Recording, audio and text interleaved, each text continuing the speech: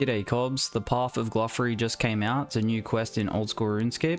This is a quest that was ported from RS3, so most of the information's already on the wiki. This is just a day one guide to get you through the quest because that's why you're here. You don't want to read the wiki, so I'm going to help you get through it. First of all, here's the requirements for the quest. I'm going to put them on the screen for you. And then next up is our required items. We're going to need a crossbow and a mithril grapple, a tree gnome village dungeon key. If you don't have this in the bank, we can get it during the quest. Now let's get into the recommended gear. You want to bring a Slayer helm with your best combat gear. It doesn't matter what style, we just have to kill a couple of mobs that are quite weak. You also want to have access to spirit trees. That's why I'm bringing a grand seed pod. This really helps out for the quest, but it's not necessary. And you also want to bring a couple prayer potions and a couple stamina pots with some sharks or other food. And now that you're geared up, let's get into the quest. First, you want to make your way to the tree gnome village. The best way is by spirit tree. Talk to King Bolron and go through his dialogue and start the quest.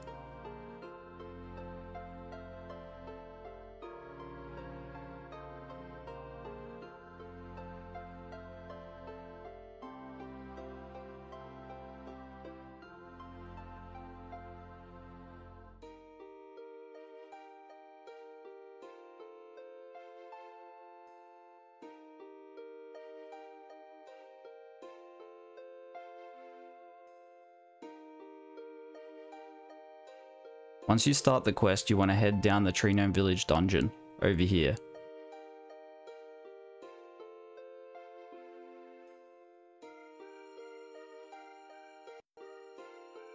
Once you enter the dungeon, you want to go west and talk to Glouphrie.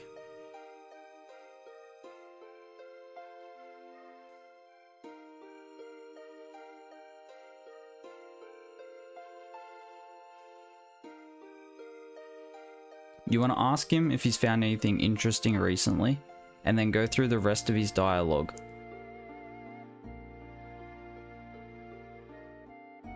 To make sure you don't have to repeat this step, I recommend just grabbing all the items possible from him, including the pebble, the amulet, the book, and the key.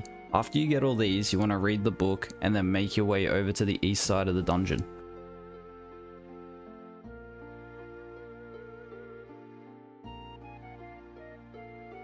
At the east side of the dungeon, there's going to be a little tunnel you can go through, which leads to a puzzle.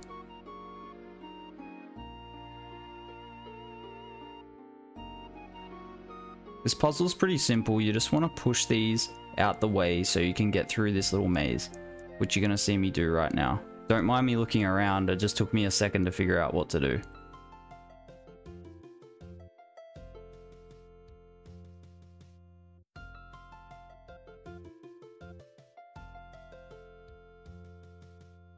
There's 4 chests in this room that you want to search.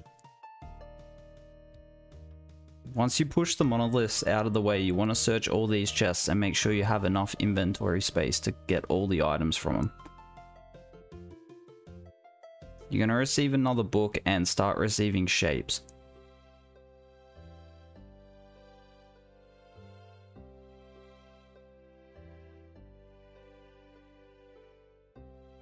Once you push this last monolith out of the way, you can search the final chest getting a seed. You can sing that seed on the crystal bowl to make a crystal chime. Once you get your chime, you can reset the monoliths to go back to the start of the dungeon. Once at the start of the dungeon, we're going to make our way back through for a second time. We'll now have a key that we got from one of the chests we can use to unlock the door. We got to go over to this book and we got to go through each of the chapters by clicking on them. Each one will play its own individual cutscene, which I'm going to speed through.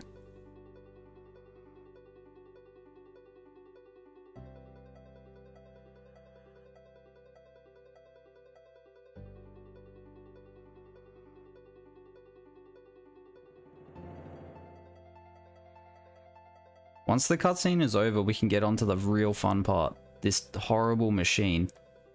Now this thing's very simple but also very complicated. There's a load of information on the wiki, but I'm going to try and explain it to you as best as I can. These puzzles are different for each individual player, so we're going to have to use the table on the wiki to figure it out. So we can see here that we have a indigo circle, which equals 6 if we look at the table, and then we've also got an indigo triangle, which is 18. So 6 plus 18 equals 24. We need to find a single shape that's worth 24, and that would be an indigo square. So we know we need an indigo square to solve that first puzzle. Now if we look at the second puzzle, for me it's an indigo pentagon, which is 30. So we need to figure out two different shapes that equal 30. So you're going to have to use this machine to exchange your shapes for different value shapes. So you can select your shape and click it into the left side here, and then you can click the little arrow to see what it will go into. If the exchange matches what you need, you click the tick and it will be complete. This just takes a little bit of playing around. I suggest you keep this table open and work off it while exchanging your shapes. Now this is by far the hardest part of the quest. So keep cool and persist through it. Keep exchanging your shapes till you get the right ones. Then once you get your right shapes, you can place them in the machine.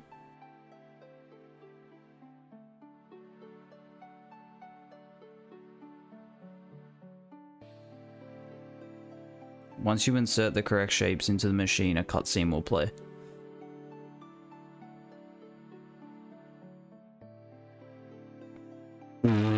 How's that meant to be evil? That guy's cute. After this cutscene plays, we're going to go back to the king at the spirit tree and kill his evil pet.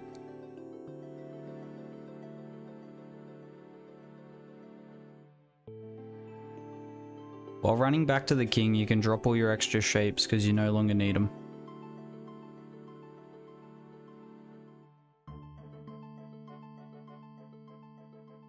Once you return to the king, kill his pet and then talk to him. After the dialogue finishes, talk to him again.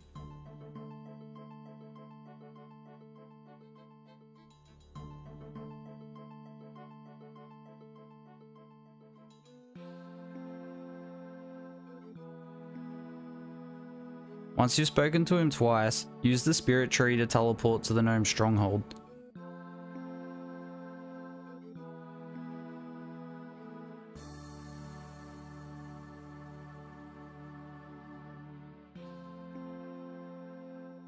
We're going to go up into the northwest corner of the first floor of the stronghold and talk to Gianni Jr. Say that you need their help finding a certain gnome.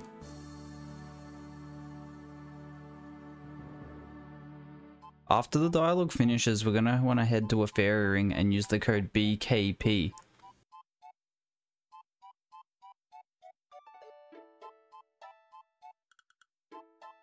Once teleported, we want to run northwest and we'll find a tree where we can use a grapple on.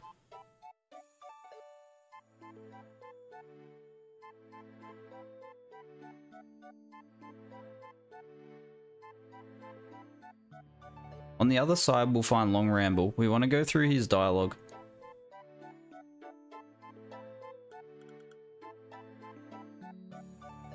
He's going to tell us to go talk to this old spirit tree.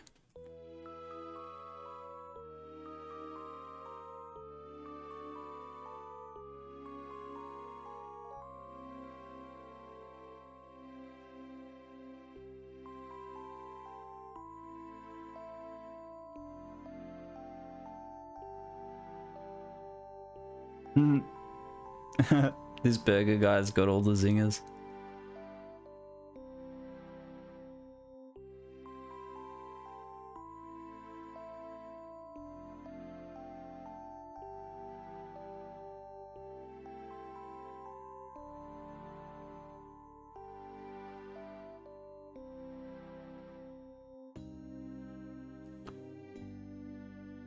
After going through the tree's dialogue, we can use the crystal chime on him, and that will rejuvenate him.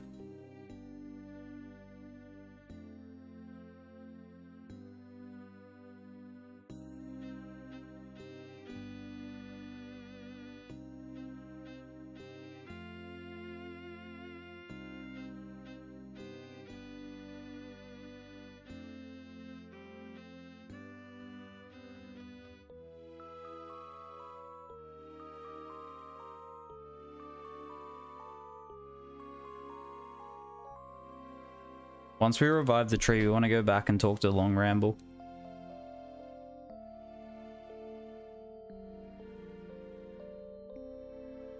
Once done with Long Ramble's dialogue, we want to make our way to the sewer entrance.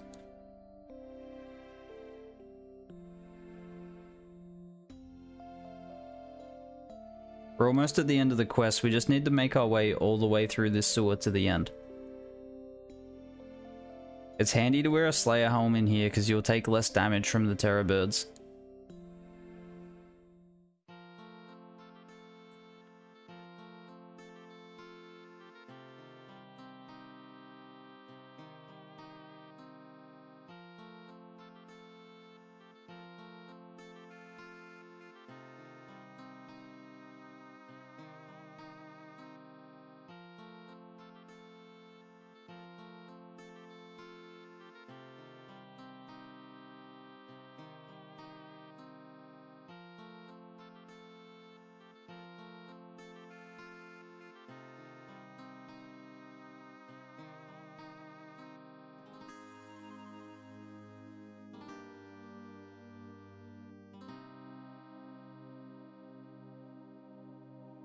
After following that long path, we're going to reach this room with the crater in the middle.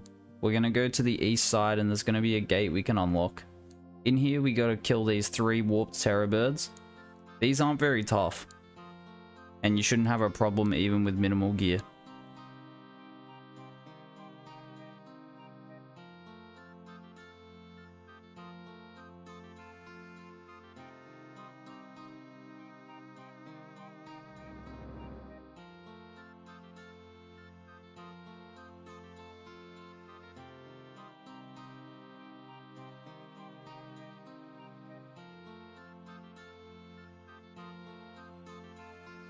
After we kill the terror birds, the cutscene's gonna play.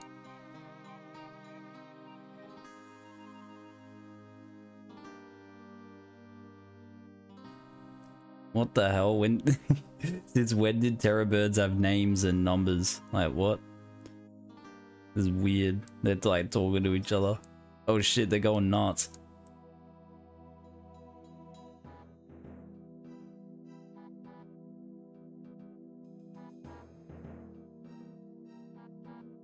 And now there's farting bumholes in the wall. Okay.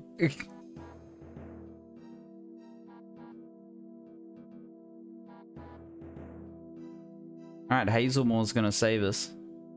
This hand that keeps flashing. Alright.